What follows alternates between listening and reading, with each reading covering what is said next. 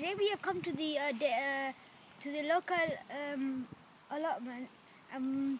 A few months ago we planted this sweet corn seed, and then so a few months later, a few days later, there was a big storm, and as you can see over there, quite a lot of damage has happened. Metal poles have fallen down. All these crops here have died out.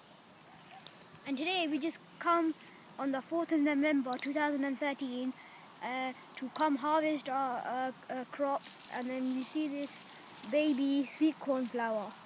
It's amazing to see that it's still here on the 4th of November on this chilly day after a big storm.